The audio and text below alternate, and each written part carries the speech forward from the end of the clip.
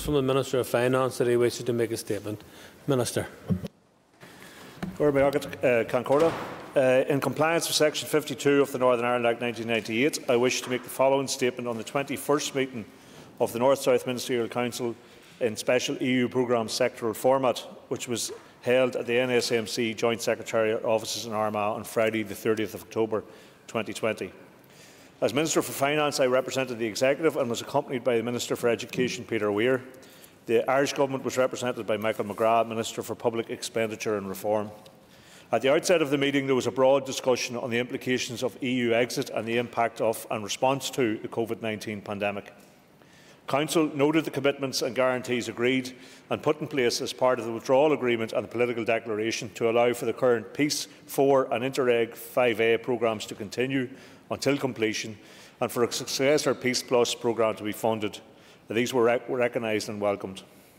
The impact of COVID-19 on the current Peace 4 and Interreg 5A programmes was noted, and Council welcomed the actions implemented by the SEUPB to assist project delivery and the measures put in place to ensure the continuation of programme implementation. It is noted that the Peace Plus programme will incorporate COVID-19 recovery actions, and the programme development process is continuing. The Chief Executive of the SEUPB then updated the Council on the progress of the programme implementation. 96 projects worth €277.9 million have been approved for Peace 4, representing 103.1% of total programme value. 34 projects worth €291.1 million have been approved for Interreg 5A, representing 103% of total programme value. The Council noted that the SEUPB continues to facilitate participation in Interreg 5B and 5C, regional and transnational and interregional programmes. To date, approximately €16.5 million has been secured by 64 partners under these programmes. Progress was outlined on the development of the future Peace Plus programme. Work will continue in order to deliver an agreed programme. A public consultation will be undertaken to provide for further stakeholder engagement. The Council noted that further discussion with the departments and ministers will be required to reach an agreed programme. The final Peace Plus programme cooperation document will be submitted to both administrations, to the NSMC and to the European Commission for approval. Ministers noted that the SEUPB had produced draft corporate plans outlining the SEUPB key objectives for 2017 to 19 and 2020 to 22, and draft business plans for 2017 to 21. The Council then approved these corporate and business plans and noted the budget provision for each. Ministers noted the SEUPB annual reports and accounts for 2016 to 18, and these were certified by the Controller and Auditor General in both jurisdictions and laid before the Assembly and the Houses of the Oireachtas. Ministers were advised that the 2019 SEUPB annual report and accounts will be submitted to the Council and laid before the Assembly and the Houses of the Oireachtas in due course. In closing, Ministers noted the SEUP's programme governance structures continue to operate effectively. The Council agreed that options for an independent organisation review of SEUPB will be considered by sponsor departments, and that draft terms of reference will be submitted to the NSMC for consideration prior to the commencement of any review. The Council agreed to hold its next special EU programmes meeting in early 2021. I call Steve Aiken, Chair of the Finance Committee. Thank you very much indeed. May I thank the Ministers for his remarks and coming to the House this morning to give us his briefing on it. Minister, thank you for, in your presentation, you noted that both Peace 4 and Interreg VA is at 103%. Now, some of us will be quite concerned that the fact that we're able to brief a project that is already anticipated at 103%. So maybe in your closing remarks you may make comment on that and how that is likely to come through as well. And indeed you may ask, where is the excess funding going to come from? Is it going to be divided up equally between the Irish Government, the EU and the United Kingdom Government, or what is the issue to do that as well?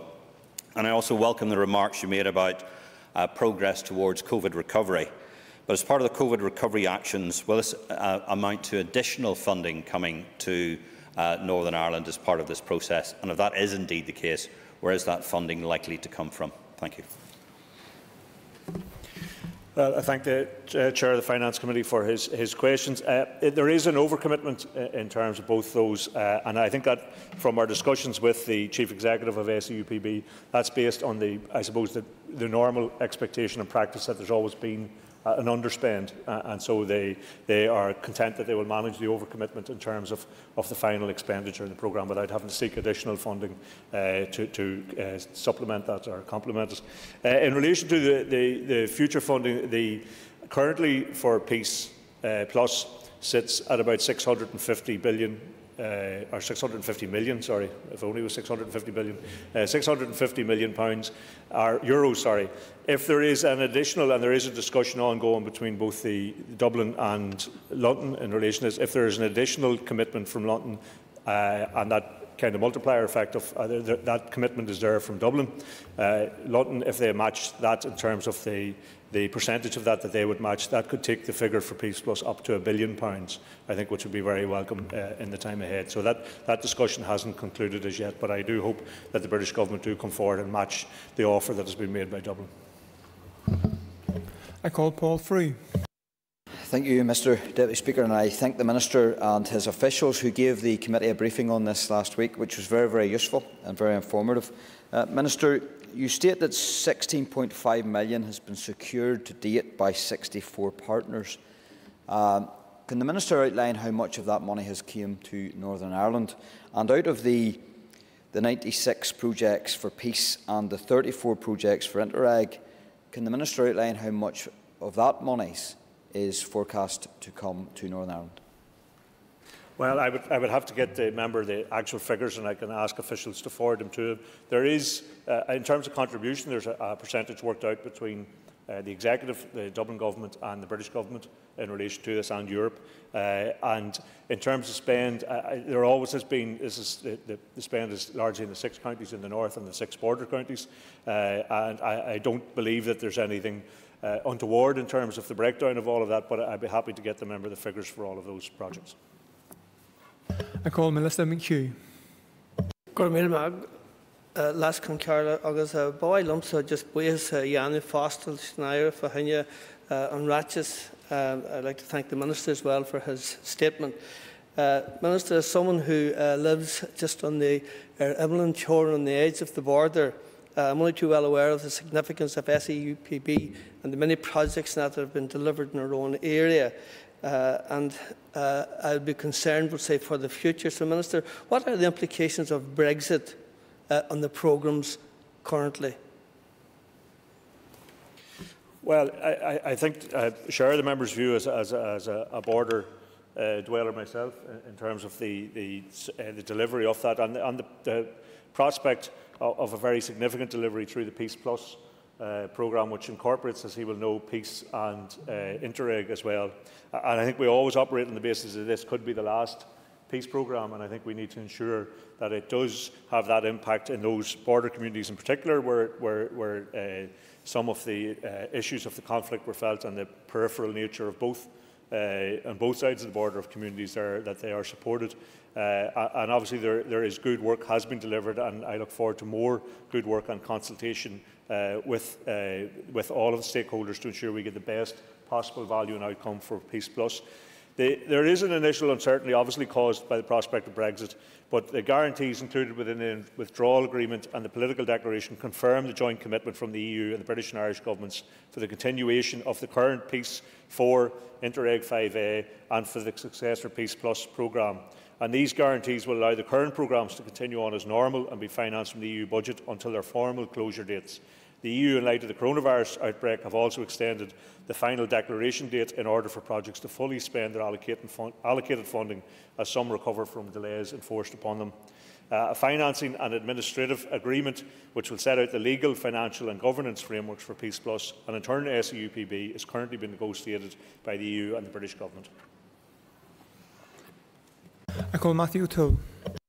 Deputy Speaker, can I ask the Minister to say a little more about what he just mentioned, that is the negotiations around the financing agreement and the future structures around these? Is there a worry that if there isn't a deal between the UK and EU in terms of a future trade relationship, then the commitments that were made in both the withdrawal agreement and the political declaration, many of which in the political declaration have already been cast doubt upon by certain Tory MPs, that there's a risk around some of those structures going forward, and was that discussed at NSMC? Yeah, there's always a worry in relation to that, and I think we are right to be cautious because the process of exiting the European Union has been anything but straightforward with regard to the British government, and many things which have been, and this goes across the whole issue, that the executive can deal with many things which have been committed to and promised by the British government have been abandoned, or certainly threats to abandon them at various stages. So while we have these commitments and they were part of that withdrawal agreement and they were agreed to, I think we have to be very vigilant and continue to hold particularly the British government to account in relation to them. And we hope that a programme which has delivered so much to communities which were so challenged over many years, affected by the impact of partition and then the impact of conflict, that funding, which was, I think, one of the key contributions from the European Union to this part of the world, that funding continues and is able to deliver. Those projects have made such an enormous difference. Both peace and Interreg projects have made such a huge difference in the border area that we want to see those continue. But I think we have to constantly be vigilant and keep a close watch on how these things develop. I call Andrew Muir. Very much, Mr Deputy Speaker, and I thank the Minister for his statement and his answers thus far. I remain very firmly of the view that Northern Ireland has benefited greatly from its membership of the European Union, and the support funding that's been outlined here is something of a clear example of that. Can the Minister provide an update in relation to the replacement for the EU structural funds in terms of the Shared Prosperity Fund? Because we're still waiting for clarity in relation to that, and I think it's an important issue. Thank you. Yes, the member is quite right that we are still waiting for clarity in relation to the Shared Prosperity Fund. There is a commitment there to replace like with like from the European Union, but we also were operating on the basis, as was Scotland and Wales, that the devolved administrations would be developing the programmes, allocating the money and doing all of that, and that there's a huge uncertainty in relation to the legislation that's currently passing through Westminster.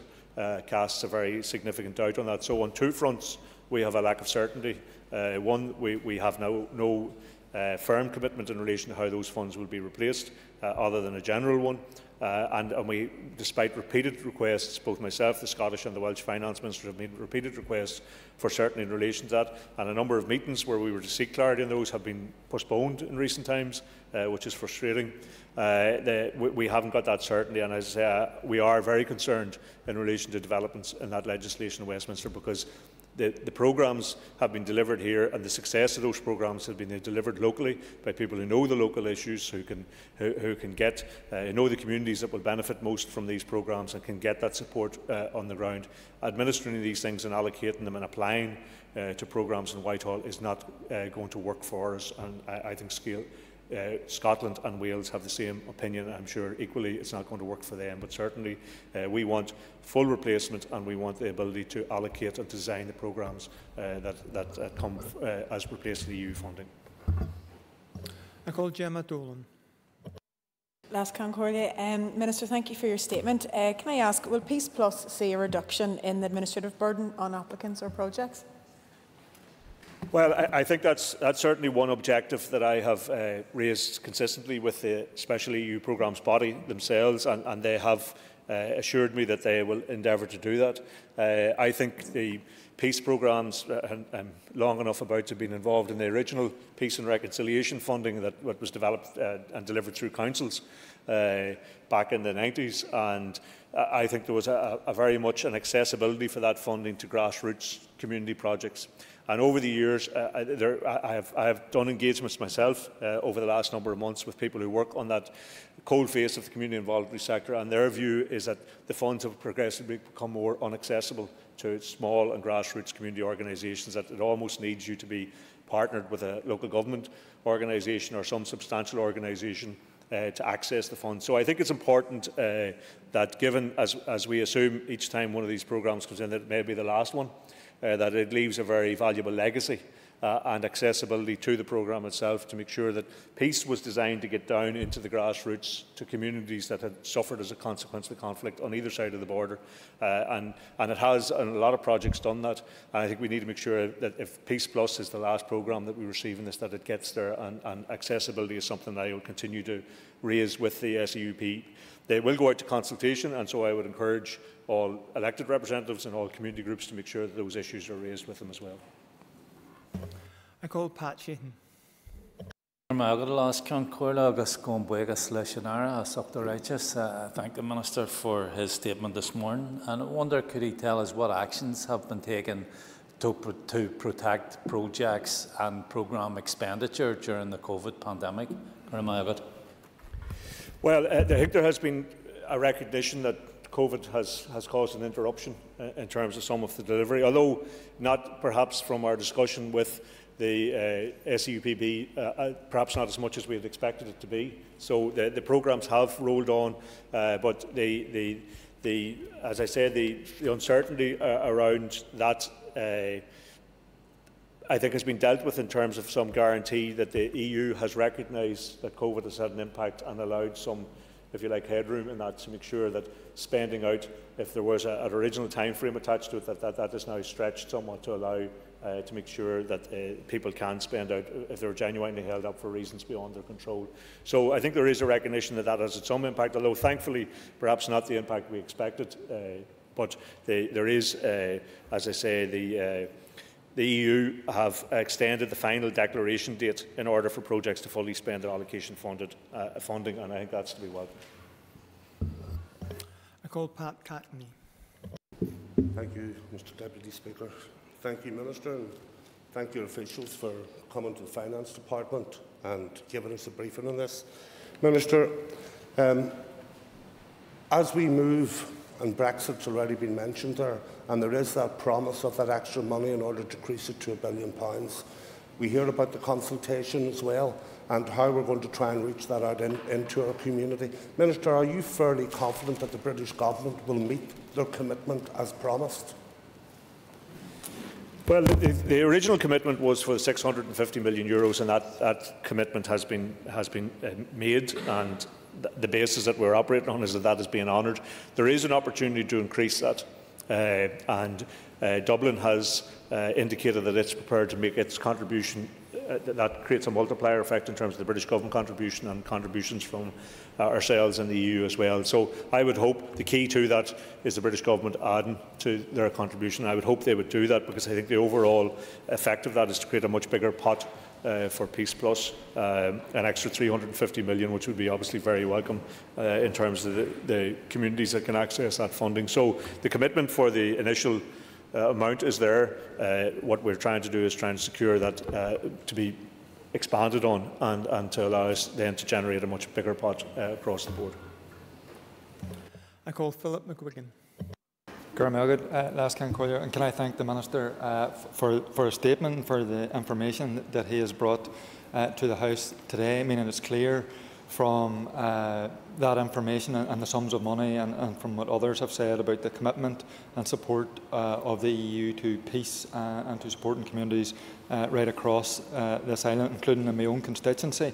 So I have nothing but support for these types of programmes. The one issue that I maybe would have, and some of the groups that I would be involved with have, is the burden on the applications. And so could I maybe ask the Minister, is there going to be a reduction on the administration burden for applicants? Well, I think we would like to see that. Of course, there's a very comprehensive auditing process for the EU, as you will understand, are very keen on making sure that the money that they have allocated and the money that they have approved through the overall programme is spent in the way it was intended to be spent. So there is always that balance between meeting the auditing requirements and the accountability for the spending of public funds, and also making it sure that it's accessible to particularly small grassroots community organisations that really are the people. I think the initial peace funding was intended to bring benefit to communities in areas that previously hadn't received support from government or other programmes.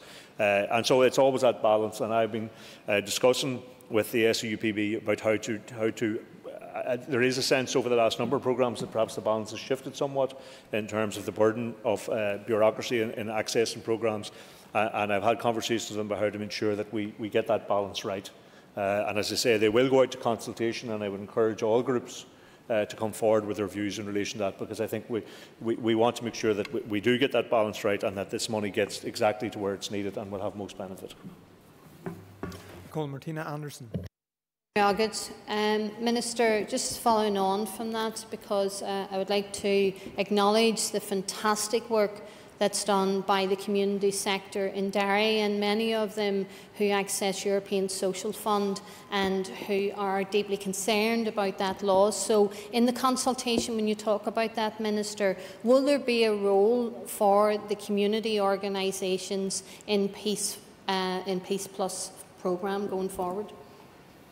Yes, absolutely. The consultation should be wide and it should be accessible, and I think all those who wish to have their voices heard in relation to that, who have issues to put or suggestions to make, need to make sure that their voices are allowed to be heard in that consultation. So that consultation should be beginning in the not too distant future, and I would encourage members, in particular those who have that link to community groups, to make sure that they, if they aren't aware of that information, that they know when the consultation's happening, know how to access it and get the opportunity to make their case to it. Colin McGrath. Deputy Speaker, and I thank the Minister for his statement. Minister, in the Executive Office Committee we met with the 11 councils over the last 2 weeks, and many of them detailed to us their very serious concerns about their financial stability going forward delivering these EU programmes. And I welcome the commitment in your statement here that the Peace Plus programmes will continue for the duration of this cycle, but it's maybe not just clear about going forward whether they will have funding. Would you undertake to meet with the 11 councils specifically about their financial concerns going forward to try and ease some of their concerns? Yeah, well, I have no difficulty. I meet frequently with councils, and I've met with NILGA and others. But if the 11, generally through Solace, I think some of the chief executives come together. Absolutely happy to meet them. The commitment is there. The commitment's there to spend out the Peace 4 and the Interreg 5A programmes. That commitment's there. Even with Brexit and all the uncertainties, the commitment is there for €650 million for Peace Plus. We want to see that increased to be much more. And you know, with the previous question from your party colleague, all of the uncertainties that come from Brexit and the negotiations and the posturing and the stands that have been taken in relation to some of these issues, we have to hold to that commitment. We have to be vigilant to make sure that that remains. But certainly from both the European and the Dublin government side and from the executive, we want to see this commitments being met. We want to see this funding being expanded and being available over the next number of years. And I'm happy to talk to council groups about that. I call Justin McNulty. And just a quick note to recognise it's a World Prematurity Day, and thinking about all the mothers, families who have experienced the challenges around early birth, and recognise the brilliant support of Tiny Life Charity. Minister, thank you for your statements and for coming to the House this morning. Can you provide an update on the current funding for Interreg programmes? There are concerns amongst several programmes, for example the Carlingford to Newry Greenway, the Smithborough to Middletown Greenway, that funding may run out. Can you provide certainty that funding will be provided to see the completion of those projects? Well, the current programmes are to run their course. Allowance has been made both to make sure that they aren't interrupted by Brexit and that they, probably on the more capital side in terms of Interreg, that those programmes which might have been interrupted by COVID and have had undue delays to them, that the EU have allowed an extension of the completion date, the declaration date in relation to that. So the funds, as I was saying, I don't think you were in the chamber in the first answer to the Chair of the Finance Committee, there is an commitment in terms of funding, but the expectation is that there always has been an underspend, so that they are, in our discussions, myself and Minister McGrath, with the SUPB at this meeting, they fully expect to spend out the programmes. They expect to meet all of the costs that they're committed to and all of the programme costs that they've committed to. And of course, we want to continue to monitor that in time ahead. But that's the assurances that we were given. And that concludes questions to the Minister on his statement. We are running well ahead of our estimated time, approximately an hour ahead of schedule. I've been advised